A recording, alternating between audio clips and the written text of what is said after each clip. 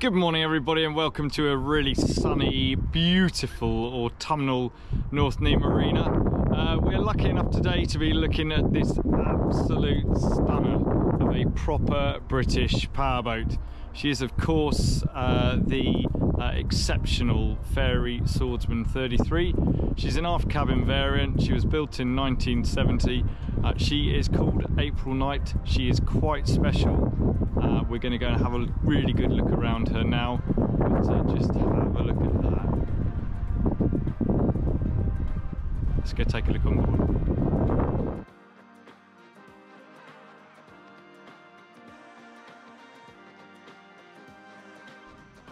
So as said, this is the wonderful April Night. She is a very special Fairey Swordsman 33. She's the aft cabin variant. She was built by Fairey Marine Limited of Hamble Point. First moulded in 1970. Really interesting build process and a great amount of history and heritage behind this brand. So taking a deep V hull, which Raymond Hunt in the US had been developing, Alan V. Bernard took the lines of that hull, stretched them and turned them into these line of boats that we now enjoy today, running up from the smaller ducklings right the way through up to the Amira at 53 feet. So this is the Swordsman. She's the 33-foot hull. She was available in this variant, which has a dropped aft coach roof, so she's got absolutely stunning lines from truck to stern. Got a flat transom on the boats. The hulls are built on a male mould using strips of Agva veneer, which was a mahogany. It was laminated, glued and vacuum bagged under pressure using a resin just to keep the whole lot incredibly well laminated and extremely strong to this day.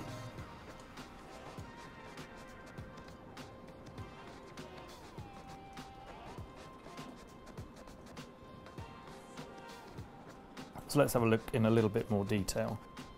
April Night has been extensively but very sympathetically modernised, so we have hot and cold transom shower installed here. As you can see, her stainless is absolutely gleaming. Look at the polished effect on this. So she's been through two recent ownerships. Both have been fairly long term, but both from chaps that really understand how to keep a boat very well. She has her own shed over the winter to keep her looking great, and as seen there, she has extra portholes in the aft top sides just to give you a little bit more light into the aft cabin. So we'll step on board here. So very wide side decks, they're laid in teak. You've got handholds running right the way forward, and a beautiful, completely custom polished stainless steel radar arch, which is supporting a new set of Raymarine radar. I've also got a beautiful screen which is heavily customised. So you've got these beautiful sections running there. Timber mast with that lovely arched effect on it. Coach roof is in grey paint with coach roof rails. There is a pair of sun pads that just locate into these slots here and give you a big sun pad area on the foredeck, and then we've got this pair of opening hatches with the hooded covers on also. So the king plank is varnished. She's got the varnish margins around the forward end with a windlass up at the forward end and an ultramarine polished stainless anchor just running over that striker bracket. And we've got this beautiful cruciform forward cleat. I mean, the boat is just an absolute jewel. And if your favourite cars are E-type Jags, that kind of thing, you will understand the attraction that this kind of boat has. So she's A1 incredibly up to date. She has full new navigational electronics thanks to Axiom. All of the screws surrounding here are all correctly rotated. We have a new set of covers which were installed in 2023 to protect her. There's a lovely searchlight there also. The covers go over all of the side vertical surfaces, and then we've got this large cover with a tilt that goes down over the aft deck. So let's have a crawl on board and get into her cockpit.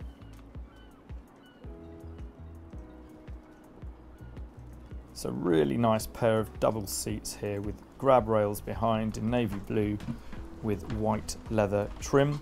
We have box for storage of warps and storage of gas bottles over to starboard. Cockpit lights, again illuminated in from under that radar arch. Loudspeakers also for your stereo. This is the navigator's area with a pair of Axiom Raymarine touchscreen MFDs. Just set them onto radar now, so we'll set that up to scan. Got the other one running just on conventional course planning, so a myriad of different options available from this setup, all installed in the last 3 years. Over at the main helm we have the Fairey Marine wheel, twin throttles in polished stainless steel, autopilot and then a Hydra 2, all of it functioning, and the main engine controls and gauges for your pair of Sabre 225Ls with a lovely Cestral compass. Everything falls to hand. The throttles are really well sprung. Windlass control, fuel tanks port starboard, then we have searchlight operation and your Seafire fire extinguisher and automatic fire suppression for the engine bay just there. Everything has rest hooks. Everything is correctly done on this boat, incredibly precise. So we have more alarm kit down here for safe running, bilge alerts, etc. And as you can see, the floor is sectioned with 9 different compartments, all very well insulated to keep you insulated from the wonderful noise of these engine exhausts. So that's your companionway there. It's 2 opening louvered doors, all highly varnished, and 1 hatch that just clips up against the screen when needed to rest. And then a beautiful dash panel, all highly varnished, underneath the 2 screens. So those are the seats. They can be rested onto the floor, or they can actually be raised up to give you easier access, and that's your access into the aft cabin. Let's head down. On the starboard side we've got a load of Peter Stuyvesant and Toyota trophy ware for the boat. The present owner has done a huge amount of powerboating. That's her plate there, built 1970. She is number 29 of the 61 Swordsman thought to have been built. She's running on a 24 volt system with 12 volt droppers as required, and everything is just to hand. So we've got a beautiful ladder, and it brings you down into this very open plan Swordsman interior. So large wraparound leather bench to the port side. You've got the registration plate against the companionway stair. Got a removable table. But this Swordsman is quite unlike any other I've ever been on. She is absolutely mint in terms of the original build and the finish. We've got locks on everything just to keep everything secure underway, and everything is in gold, so gold electroplate throughout. Got lighting underneath the deck, which is really rare to see in one of these. Look at the finish on that table and on the floor.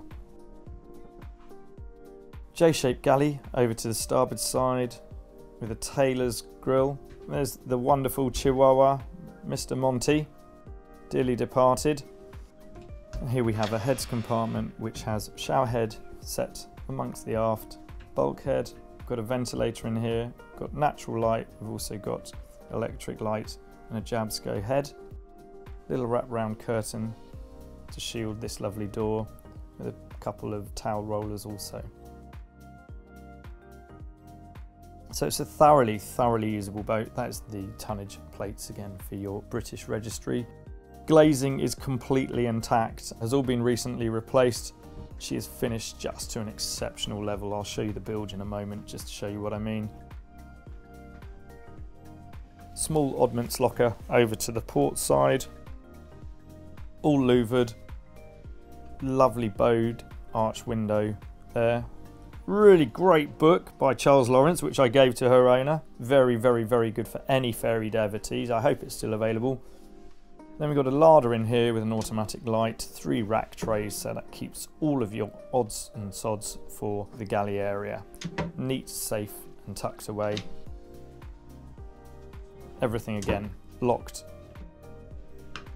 4 drawers underneath the bed, and then there's access down to the bilge, and this has all been retrimmed in a nice brown cloth. We've got further stowage. We've got this wonderful triform piercing underneath all of the surfaces just to get really good movement of air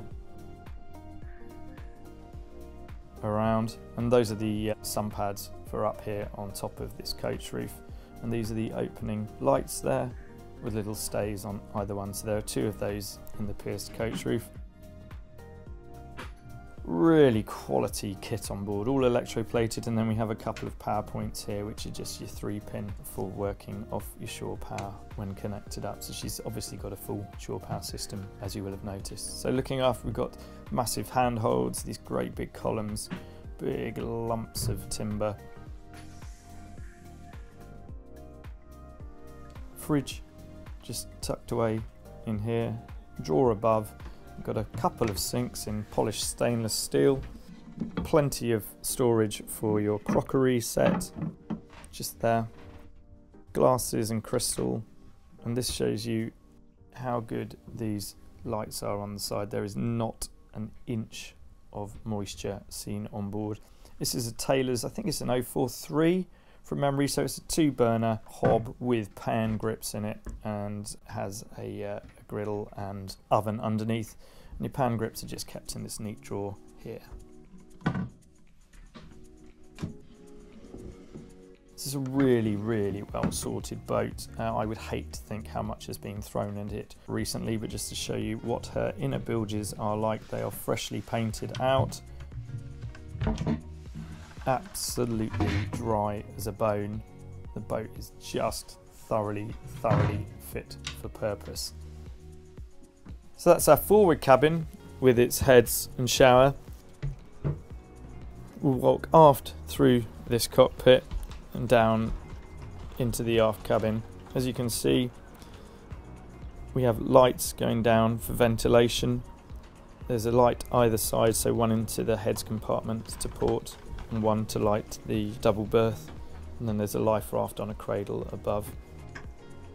So cylindrical hatch above, sorry, circular hatch even. And then your aft cabin has drawer storage. It's just beautifully finished, so everything is inlaid. As you can see, we've got the Swordsman logo there, and then a small dressing tray with various bits of Fairey memorabilia also on board. Her owner did like to have a bit of a party, so we've got a really decent cocktail cabinet aft, again with its own lights, clock and barometer, and then this lovely hatch overhead opens to give you a bit of light and a bit more air. Removable Avtex television. Then we have this large double berth, again with a side light, and your main isolators are just down here, just as you're heading up, so really easy to remember whether you've got them on or off. A couple of reading lights at the bed head, and then we have this opening lunette light there, and again another lozenge light into the berth area. So it's a beautiful aft cabin, thoroughly traditional. Those are the tops for the cockpit lockers in there, and a good hanging locker. Aft heads compartment has a porcelain sink, fully painted out. It's in beautiful condition. You would not believe that this boat is a 1970 build, so coming up on 53 years old. Everything functions on her, and she is an absolute joy to be on board. Teak grating in there. This has just got a basin in it and a heads. And now we're going to pop up into the cockpit, and we're going to run through the breathing heart of this boat, which is a pair of Sabre 225L diesel engines. So ladies and gentlemen, boys and girls, Harry, please keep this on for reasons that shall become apparent. This is the engine bay of the beautiful April night. Fairey Swordsman 33 aft cab, 1970 build. She's running on a pair of these beautiful Sabre 225 Ls. They were fitted recently to her, and they have, I can go and check the engine hours later on, but from memory about 180 hours. It is an exceptional piece of kit. Just to give you a quick tour down the engine room, we've got these thumping great engine beds that run right the way through. We've got nice main shaft seals down here with extra shaft coupling carrier there. Here we've got a Seafire system. We've got 24 volt on this boat, it's a proper boat, so that's your fusing there. We've got manifold for fuel delivery back here. Tanks are starboard and port outside of this engine underneath there.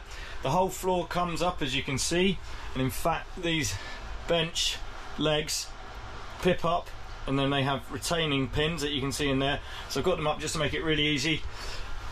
As you can see, each board locates into its own little roller housing, so the boat is phenomenally quiet underway, and she has soundproofing, as you can see, right the way around. Engine bay lights, all the trunking's kept really neat inside this piping. Got inspection hatch ladder down through there, bilge pump down at the bottom just after the companionway steps, and then this gleaming pair of Sabres from sunny Ferndown in Dorset. And I thought you'd quite like to hear them spark up, so I'll give it a whirl now. So we hop across these bearers, you can take the whole floor up. Let's see if we can flick them into life. So, engine on and firing. Zero throttle. Ooh, zero throttle. And with throttle.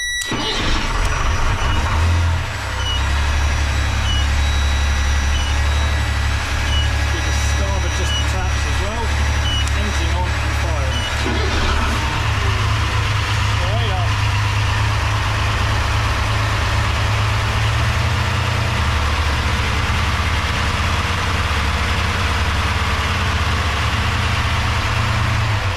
Bring them back into tick over. We'll chuck them both into gear. Just show you what's happening at the back end.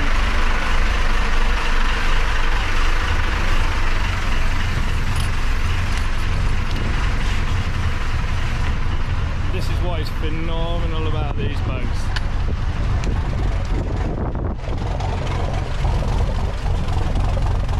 So we're on a really pretty cold, grotty day in the end of November.